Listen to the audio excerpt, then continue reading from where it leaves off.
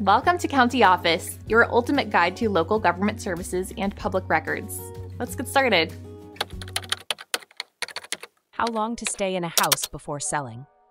Deciding when to sell a house involves several considerations. One primary factor is market conditions. A seller should monitor the local real estate market for trends.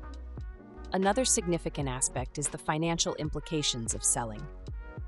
Homeowners often need to consider the costs associated with selling, including agent commissions and closing costs.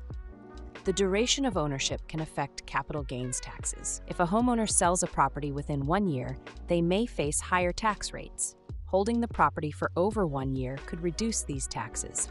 Additionally, the equity built in the home plays a crucial role. Homeowners typically aim to sell when they have gained sufficient equity to cover costs and generate profit. Personal circumstances also influence the timeline. Life events such as job changes, family growth, or retirement can necessitate a move. Timing can also be affected by seasonal trends in the real estate market. Historically, spring and summer months tend to attract more buyers. Ultimately, there is no one-size-fits-all answer.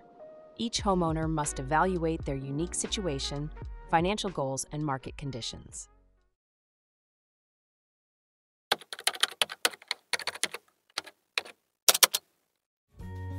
To learn more, check out these links, which you can click in the description below.